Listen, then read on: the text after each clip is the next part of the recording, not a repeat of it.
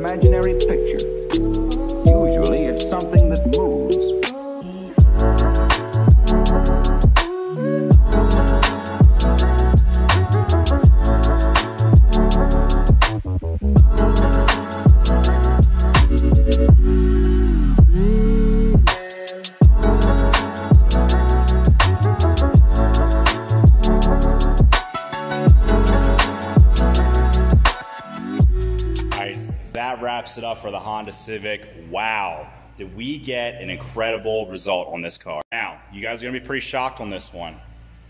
One coat, yes, one thick, nice wet coat of the SMR 42.